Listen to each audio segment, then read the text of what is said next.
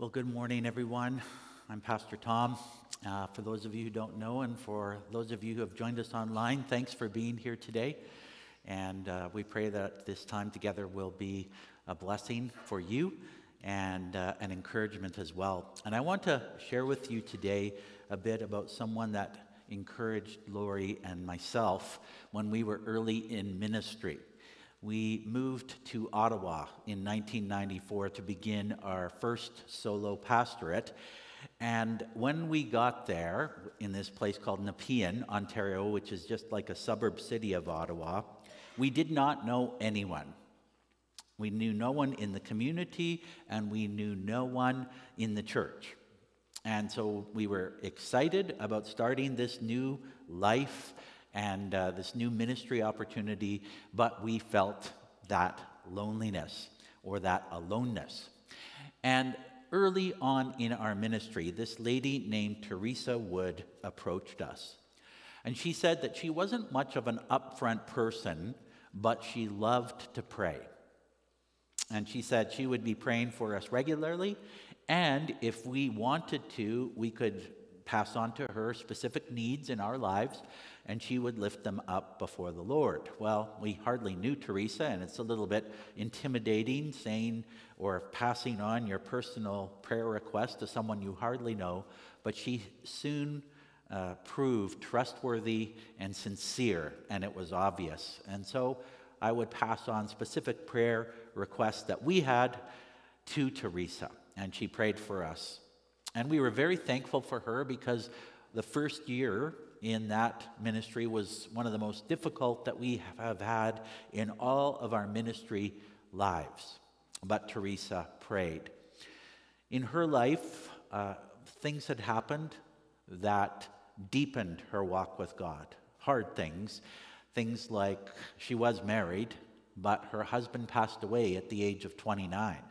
And so she was a young widow. And when we arrived, she was also dealing with cancer. So she had just completed some cancer treatments and seemed to be coming through that. And then we made it through the first year of our ministry, and then her cancer returned. And yet, whenever we visited, even though she was suffering, and even though she was in pain and going through treatment, she would be positive and upbeat and joyful and would share things that she was praying about for us. But things got worse for her. She got weaker and weaker, and eventually she passed away. We only had her for just a year during our 11 years of ministry there, yet we were so thankful for the ministry that she offered for us. And we look forward to one day in heaven being able to see Teresa face to face and thanking her for the ministry that she did on our behalf. And whenever I think about Teresa, I think about her prayer life, which causes me to reflect on my prayer life. And I wonder today about your prayer life. I wonder how you would say your prayer life is going. As Christians, we know that prayer is part of the deal of being a Christian. It's what we do. It's a joy that we can come and talk to God at any time about anything. But what might you be praying about these days? What do you pray about for others close to you? And if you only had a limited amount of time to pray each day, what do you think might be the most important things to pray about? And today, we're going to see one of the most important prayer requests we can make to God for our own lives and on behalf of the lives of others. And this prayer request could make a significant positive difference in our lives and the lives of those that we want to pray about. It's found in the letter to the Colossians that we started last week. And we're going to look at what to ask for from God for others and for ourselves that might bring great life change. And so I pray today that God will use something in this time together to inspire our prayer lives and lead to life change that glorifies him. So would you please find Colossians 1 in your Bibles or on your devices, or it's on page 834 in the Bibles that are in front of you there. And we're going to be looking at verses 9 to 14, and this is the Apostle Paul who is writing to the Christians at Colossae. And he writes this in Colossians 1 verse 9. And so from the day we heard, we have not ceased to pray for you, asking that you may be filled with the knowledge of his will, in all spiritual wisdom and understanding, so as to walk in a manner worthy of the Lord, fully pleasing to him, bearing fruit in every good work and increasing in the knowledge of God, being strengthened with all power according to his glorious might, for all endurance and patience with joy, giving thanks to the Father who has qualified you to share in the inheritance of the saints in light. He has delivered us from the domain of darkness and transferred us to the kingdom of his beloved Son, in whom we have redemption, the forgiveness of sins. So last week, in verses 3 to 8, we saw Paul inform the Colossians that he was thankful to God for them, and that whenever he prayed for them, he would express thanks to God. Why? Because they were living authentic Christian lives. And we saw last week 3 marks of the authentic Christian life. A person who is an authentic Christian has faith in Christ Jesus, they love others, and they look forward with hope to God's future blessings. And we also saw last week that they could live these authentic lives as we can live these authentic lives because of the power of God and the gospel flowing in and through us. So in verses 3 to 8, Paul tells them why he is thankful to God when he prays. But in verses 9 to 14, he talks about what he prays for the Colossians. And here we find the prayer request that we're going to focus on today. So what can we ask God for that will cause life change? And this comes directly from verse 9 in Colossians 1. We need to ask to be filled with the knowledge of God's will in all spiritual wisdom and understanding. And if you want to pray something life-changing for your own life, ask God to fill you with the knowledge of his will, with all spiritual wisdom and understanding. And if you want to pray for positive life change in someone else's life, then ask God to fill them with the knowledge of his will. But what is the knowledge of God's will? When we hear the phrase God's will, we usually begin to think about, what is God's will for my life? That's the natural thing that we want to think about. We want to have God's counsel and have God's direction for the decisions that we have to make, the choices we have to make, and the direction that we are looking to take in life. And certainly God can provide this. According to Psalm 32:8, for example, the Lord says, I will guide you along the best pathway for your life. I will advise you and watch over you.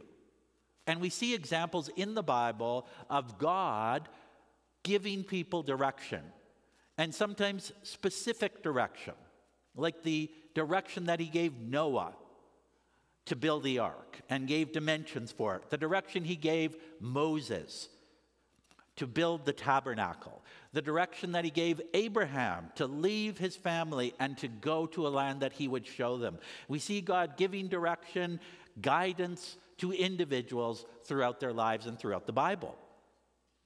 But here it seems that that is not the focus of what's being talked about. Here it seems the knowledge of God's will with all spiritual wisdom and understanding refers to this deep, steadfast understanding of God and his plan and purposes through Jesus. So the wisdom or the knowledge of God's will is a deep, steadfast understanding of God and his plan and purposes through Jesus. And some commentators try to explain it in different ways. One says the knowledge of God's will is more than simply how God wants people to behave. It is an understanding of God's whole saving purposes in Christ, and thus a knowledge of God himself. Or another writes, what Paul has in mind is not some particular or special direction for one's life, but a deep, abiding understanding of the revelation of Jesus Christ and all that he means for the universe. And it takes years of walking with God to grow in such understanding. It's like the knowledge that a couple married for 50 or 60 years gains of one another. They go through many stages and phases in life, and they have a deep knowledge of one another.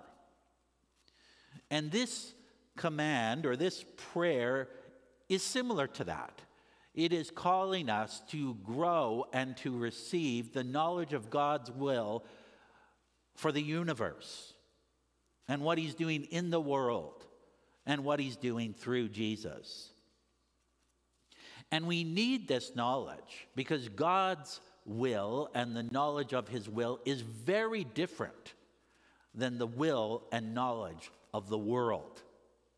In Romans 12, verse 2, for example, Paul, the same author, writes this: do not conform to the world, but be transformed by the renewal of your mind, that by testing you may discern what is the will of God, what is good and pleasing and perfect. So he's presenting a contrast there. Don't conform to the world's way of thinking and willing and acting. Instead, have your mind transformed so you can discern the will of God. So how might the knowledge of the will of God contrast with the world's knowledge? And I want to give you some examples here. Let's consider some questions and the different ways the world would answer the question and God would answer. So here's one question: whose life is your life? And the world would say, well, that's pretty obvious. You own your life. It's your life. You do with it what you want. And so many people take their lives and seek to better themselves through education and through fitness and hard work, and they want to earn a living and all those things. And others say, well, you know, the most important thing in life is for me to have a good time, so I want to live so I can fund that purpose in my life, whether it be endless recreation or endless partying. That's what I'm going to do. It's my life, and I get to do whatever I want with it. Whereas the knowledge of God's will, with all spiritual wisdom and understanding, would say, yes, your life is your life, but it is a gift from God. Every breath we take is a gift. Every day we live is a gift. God is the creator and giver of life. So someone who lives by the knowledge of God's will would ask, what does God want me to do with this life that he's given me? Or how can I glorify God with this life? How about this question? Another one: whose body is your body? And the world would answer, well, that's also a no-brainer. You own your body. You have the right to do whatever you want with your body. No one has the right to tell you what you should do with your body. And the knowledge of God's will with spiritual wisdom and understanding says, yes, it is your body, but this also is a gift from God.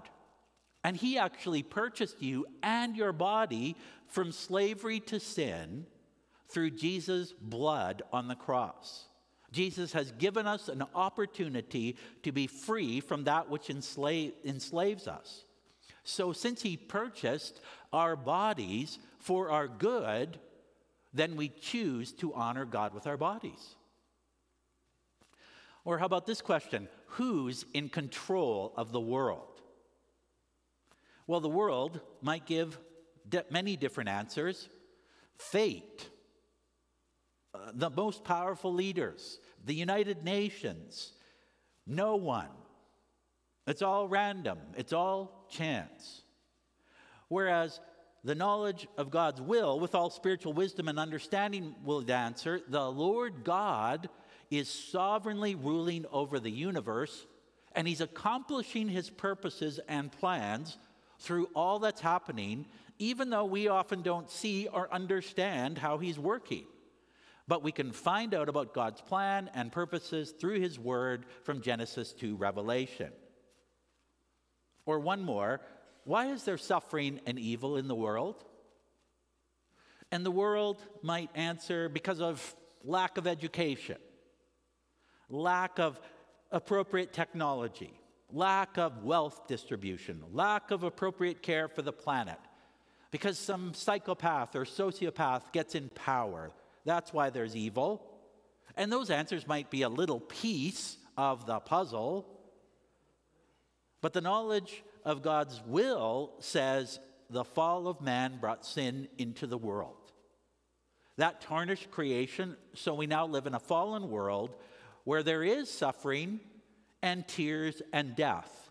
And on top of that, some angels rebelled against God in heaven, and the chief rebel angel is Satan, and he and his forces wreak havoc and wage war against God and his people, and they simply want to destroy people. But through Christ, God is retaking territory and lives from Satan and from sin.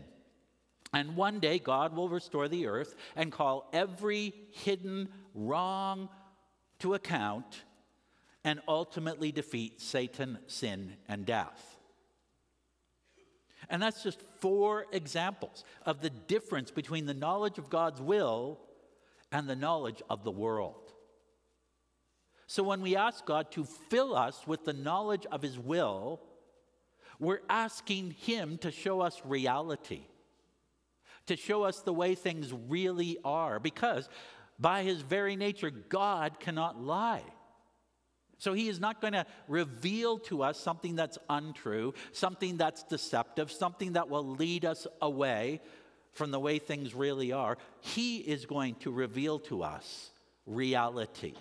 And then we can live in the light of that reality.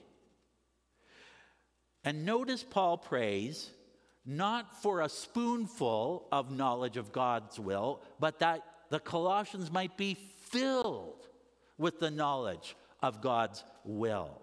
And that happens only by walking with God day after day, month after month, year after year, soaking in his word, living from the Spirit, and living in community with other Christians who walk with us. So that's the big prayer request from this passage. And when we pray this, we're asking for something that can help in every area of our lives and in every area of the lives of the people that we pray for. And this might be why Paul prayed this, because he knew that the Colossians needed the knowledge of God's will to navigate the Christian life in the pagan culture in which they found themselves. So that's the big prayer request. But notice the goal of this prayer is not just knowledge. The goal is life change. So verse 9 and verse 10 again. And so from the day we heard, we have not ceased to pray for you, asking that you may be filled with the knowledge of his will in all spiritual wisdom and understanding. Verse 10, so as to walk in a manner worthy of the Lord, fully pleasing to him. So Paul and Timothy pray that the Colossians will be filled with the knowledge of God's will so that they will live God-pleasing lives. Why pray this prayer request? It's so that we can live God-pleasing lives. Why would anyone want to live a God-pleasing life? A couple of reasons. Number one, God is for us. God knows what's best for us. God wants what's best for us. Jesus came so that we might have life and have it to the full. So when we live God-pleasing lives, we're tapping into this life that Jesus came to give us. But secondly, We also want to live God-pleasing lives because we owe God our lives. He gave us life. He gave his Son to die for us.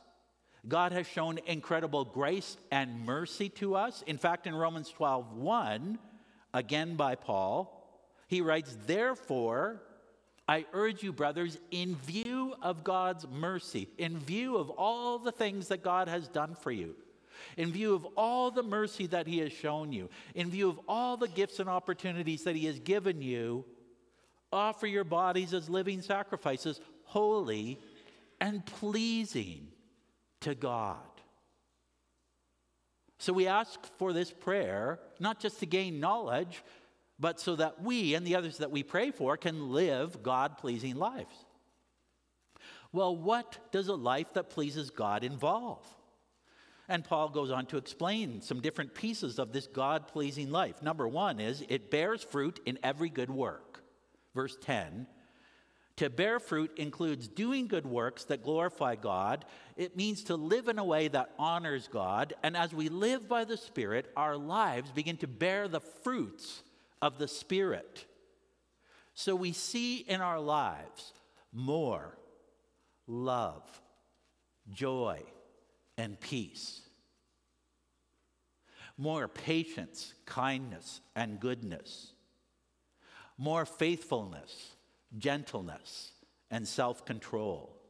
And all of these fruits are found in the character of God himself and in Jesus when he walked on the earth. So when we ask to be filled with the knowledge of God's will, it includes being shaped into the likeness of Jesus. God's will is for us to change and become more and more like Christ. And hopefully you can look back on your life and see change in some of these areas of the fruit of the Spirit. And that is evidence of the Spirit's work in your life and your growth in the knowledge of God's will. What else does a life pleasing to God look like? Secondly, it increases in the knowledge of God. So we pray for the knowledge of God's will so that we increase in the knowledge of God. And gaining an understanding of God is part of a life pleasing to him. There's a lot of misinformation out there about God. Have you noticed? And people make statements or conclusions about God that are inaccurate, and then they live their lives according to those conclusions. I remember one time hearing someone talk about the passing of their grandmother, and they were very close to their grandmother. So obviously there was pain, and it hurt. Yet in a conversation a few months later, the topic of God came up. And they shared their conclusion about God. And it went something like this: if God loved me and our family, he would not have let my grandmother die. Now, I can appreciate the pain behind that statement. But do you also see the incompleteness of such a view? If God loved me, he would not have let my grandma die. Well, remember earlier we talked about living in a fallen world? And because of the fall of man, death and sin entered the world. Therefore, death is an inevitable part of life in this world. So when someone we love dies, it does not mean God has stopped loving us. We live in a fallen world. God is with us in our pain. God the Father knows what it's like to lose a loved one, as his own Son died on the cross. God has done something about death. Jesus conquered it through his own resurrection. God sent him so that whoever believes in him would not perish but have everlasting life. And God also comforts us in our losses. So such knowledge of God can contribute to a life pleasing to God as we look at the world through the eyes of God. What else does a life pleasing to God involve? Number 3, strength. Strength with all power according to his glorious might. Verse 11, being strengthened with all power according to his glorious might. This is what Paul prays for them. This is what is an example or part of living a God-pleasing life. Now this one, of course, we all want, don't we? We all need strength from God to deal with life's challenges. Would anyone like strength to continue as a Christian when you see others around you giving up? Living a life pleasing to God is a very difficult calling. Yet God does not leave us on our own to live this out. He provides strength. And this is no ordinary strength. This is not a teaspoon of strength. It is strength with all power according to his glorious might. It means to be strengthened by God with the greatest strength imaginable. And when we talk of God's glory, we are talking about his weightiness, his heaviness, his overwhelming presence. It's like the glory of God that we saw throughout the Ezekiel study, if you were with us through the spring and the summer. And remember Ezekiel 1, the first vision that Ezekiel had of God in his chariot throne. And he's overwhelmed. And at the end of Ezekiel 1, verse 28, he says, such was the appearance of the glory of the Lord, the heaviness, the overwhelming presence of the Lord. And he fell on his face. And the same God, with all of that power and all of that strength, wants to give us strength as we seek to please him with our lives. Yet, when I hear that, I think, receiving strength empowered by God's glorious might must mean that I'm going to be like Superman. I'm going to be able to leap tall buildings, and I'm going to be able to overcome every problem in my life with Superman power. But notice where this strength is directed in verse 11. Being strengthened with all power for all endurance and patience with joy. So the fourth characteristic of the God-pleasing life is enduring difficult situations and having patience with difficult people. And that doesn't sound very glorious, does it? And yet maybe we have minimized how much strength it takes to live with endurance and patience. Endurance describes the ability to bear up or keep going under difficult circumstances. And patience involves long suffering with people. One commentator says, endurance is what faith, hope, and love bring to an apparently impossible situation. And patience is what is shown to an apparently impossible person. And we might think that the only time God shores up people with strength is when he has some massive culture-altering act to do. Like through Paul or through King David. But God sends his power according to his glorious might to enable us to endure difficult situations and difficult people. Screaming toddlers, belligerent kids, unreasonable adults, unfair bosses, unsaved family members who give us grief. And remember how this prayer request has the potential to change our everyday lives? If you're going through a difficult time, God promises to give you strength to endure it. And if you have difficult people in your life, God promises to give you strength to bear with them, to suffer along with them. Not that you permit abuse and mistreatment. God is also a God of justice and protection. Yet God can give us patience while we deal with incredibly difficult people. And so we need to ask. We need to ask. And we started today by thinking about our prayer lives. And if we only have a limited time to pray, what might be some of the most important things to pray about? And we learned that asking God to fill us with the knowledge of His will in all spiritual wisdom and understanding can lead to life change in us and in those around us. And this life change shows up as a life pleasing to God, which bears fruit in every good work, which increases in the knowledge of God, which gains strength for enduring difficult situations and showing patience with difficult people. So I want to invite you to pray this prayer today. And if you had a bulletin, I've written this prayer out so you can take it with you today and pray it again and again and again. God, will you please fill me with the knowledge of your will, with all spiritual wisdom and understanding, so that we can live in a way that honors and pleases you. So I want to invite you to pray that for yourself in a moment. And then I want to invite you to pray it for other people that God brings to mind that need this in their lives. Okay?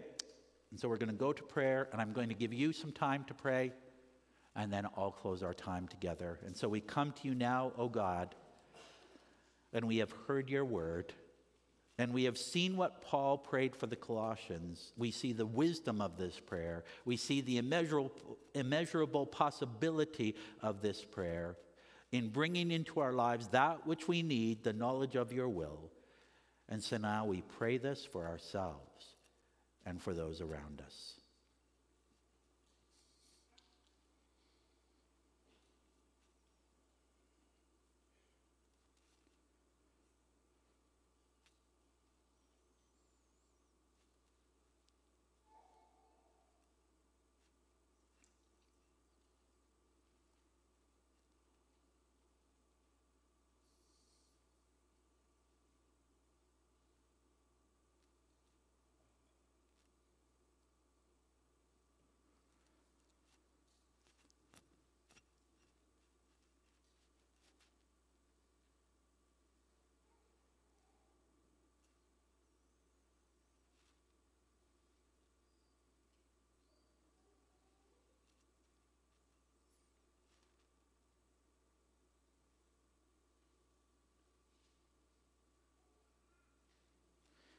And Lord God, we are immersed in the world's wisdom,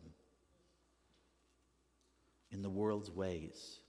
It bombards us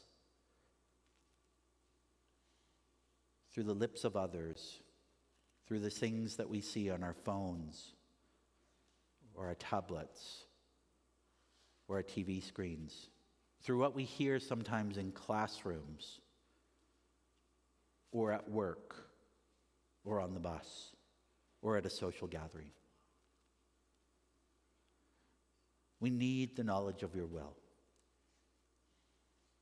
Not to be arrogant or judgmental, but to walk in a way like Jesus walked. And so we ask for that in our lives, Lord. And you know each person here, and you know what specifically we need. What area of knowledge of your will we need to grow in, we need to be made aware of today. So open our eyes to that, we pray. And for all the others who are being thought about and prayed for right now, you know what knowledge of your will they need.